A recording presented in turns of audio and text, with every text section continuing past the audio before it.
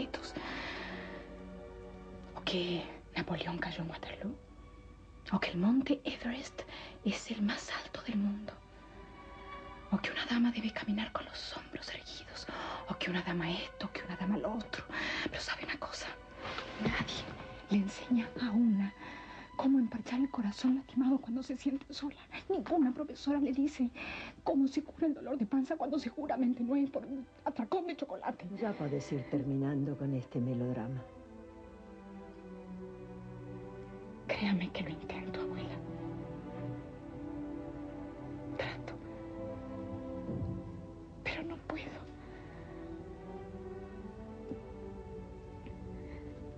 La angustia no termina. Y no puedo dejar de pensar. No puedo dejar de desear.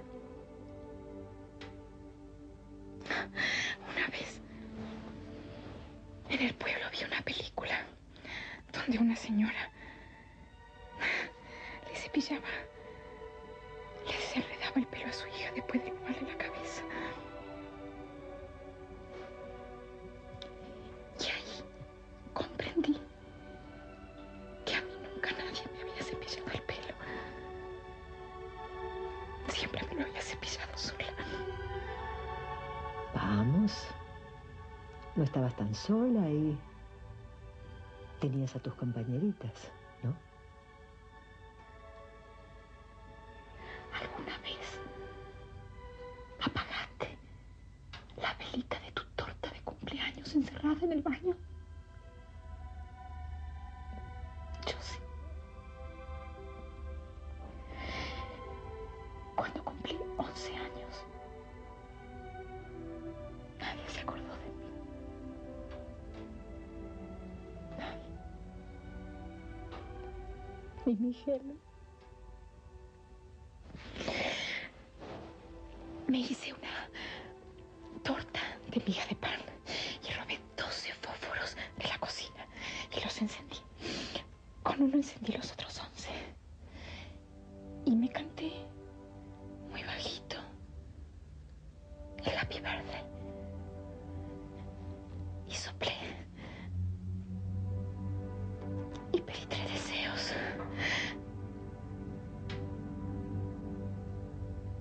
¿Quiere que le cuente cuáles fueron esos 3 deseos? Se lo cuento.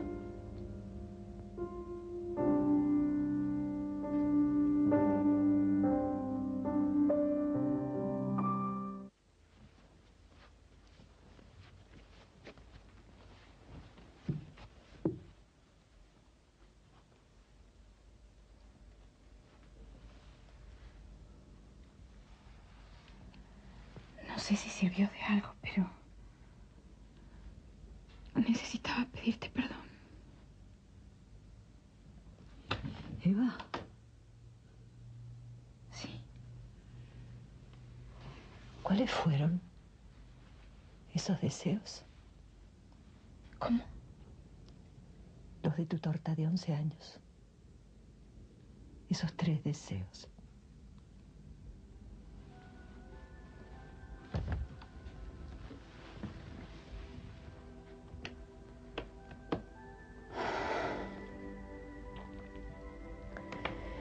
El primero, que mi Helen se muriera esa misma noche. La odié tanto por no acordarse de mi cumpleaños. Pobre, menos mal que no se cumplió. El segundo, que se incendiara el colegio. ¿Sabes? No tenía precisamente una buena noche, no estaba de buen humor. Siempre odié el San Matilda School. Lo odié por muchos años. Creo que en un rincón de mi alma lo sigo odiando. ¿Y cuál fue el tercer deseo? ¿Me deseabas la muerte? ¿La tuya? No.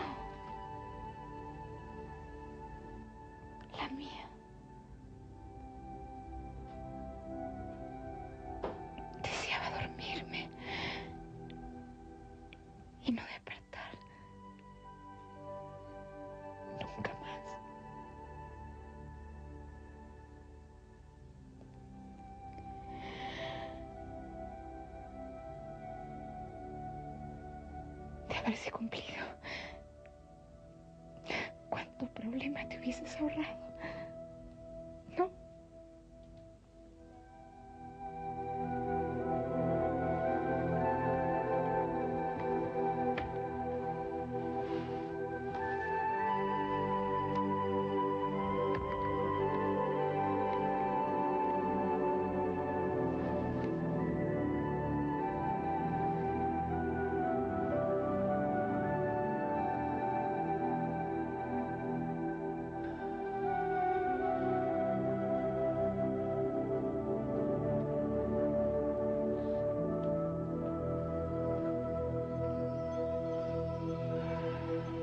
Eva,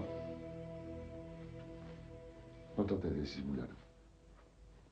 Sé que estuviste en el dormitorio de Rosalía. No trato de disimular, de ahí vengo. ¿Qué estuviste hablando? ¿Cómo? Sí, ¿de qué estuviste hablando? Creo que eso no es cosa tuya. Perdóname, todo lo que pasa en esta casa es cosa mía. Mira, Laureano, no tengo ganas de discutir, ni de pelear, ni de hablar siquiera. Así que podés buscarte otra muñeca para arrancarle las mechas.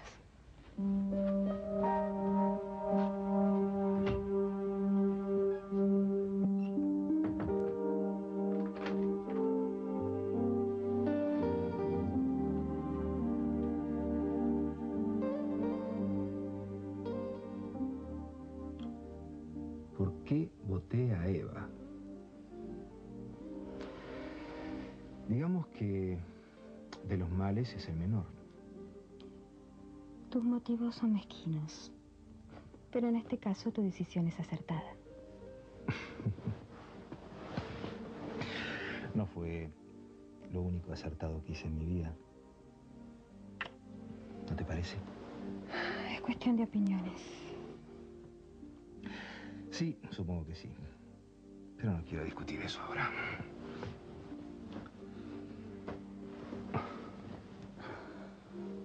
Agustín, ya no te sirvo. Ya no le voy a hacer juicio a mi hermana para reclamarle la herencia de mi abuelo. Así que, ¿por qué no me dejas en paz? ¿Por qué no te dejo en paz? Porque no quiero, chiquita. Porque no quiero. Ya no sé. No sé ni qué hago aquí. Al final estoy como en el colegio. Sola. Ya sé que en el colegio apareciste vos. Pero a veces... ni siquiera vos podías afrontar mi soledad. Lo que trato de decirte es que todo esto me tiene muy angustiada. Me tiene muy mal y no tengo un porqué, no tengo... Yo sé que hay un porqué. Claro que no me olvido ni de Charlie ni de nuestro juramento. Lo que trato de decirte es que todo esto me tiene muy mal.